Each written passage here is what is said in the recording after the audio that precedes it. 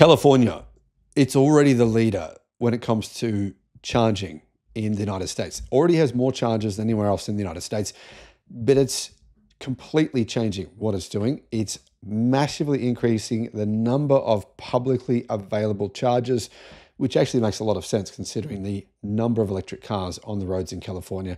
When I was there recently, well, I wasn't that recent, actually, what, 8 months ago now. I can't believe the time's gone so fast.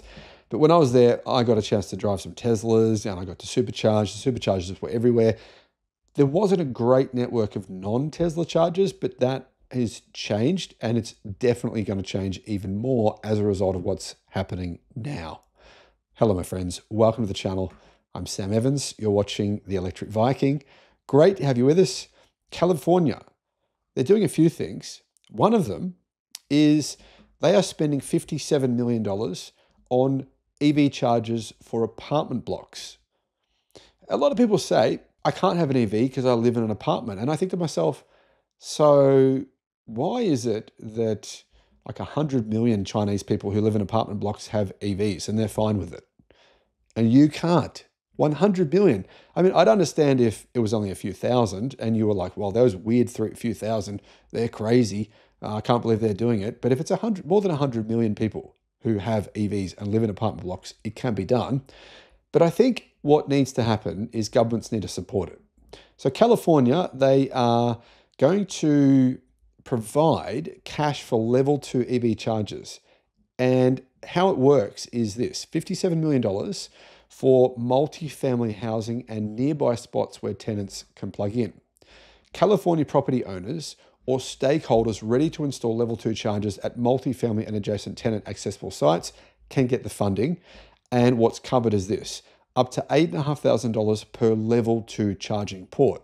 That's quite a lot of money. Starting in October, the program will also kick in $2,000 per publicly accessible level 1 port. There's also additional subsidies for other things like tribal community members. Equity First, an equity-based scoring system, bumps projects that serve disadvantaged, low-income areas in order for them to get it done first. The project is being run by CalStart with Grid Alternatives and Tetra Tech. CalStart is apparently, they've already overseen more than $1 billion in national clean transportation incentives. So anyway, that's what's going on with apartment blocks, but there's some other stuff happening as well. Now, in addition to this, there is the Fast Charge California project. This will award $55 million for the installation of EV charging projects, and the award covers 100% of the installation cost, with the incentive capped at $50,000 per port. This is for DC fast chargers that deliver between 150 to 275 kilowatts. So California's not just going for, lower power apartment owners with, slower charging chargers, level 1, level 2. They're also going after DC fast chargers. So this is a big incentive. Incentives at $50,000 per charging port. That's US dollars for 150 to 275 kilowatt fast chargers.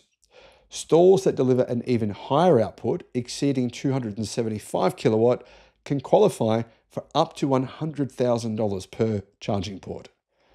I mean, surely you could install them almost basically for free at that price, up to 100,000 US dollars. So access to chargers is about to get a whole lot better. It's true that the United States is well behind China when it comes to the number of EV chargers, and the speed of EV chargers is much quicker in China as well. However, California, they have nearly 59,000 public charging stations, more than the combined total of the next 3 states combined. New York ranks second with 17,873 ports.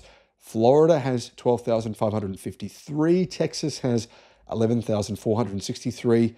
And so you can see, if you put all of them together, they're nowhere near California's 59,000. In fact, they're only at about 41,000. California's still ahead by another like 18,000.